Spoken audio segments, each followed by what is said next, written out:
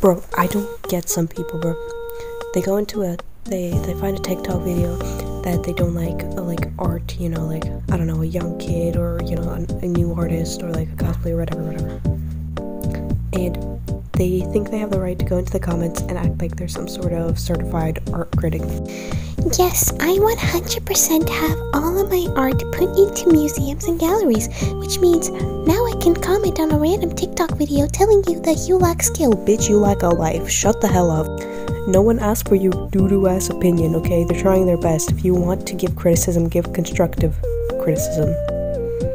And in the first place, no one even asked.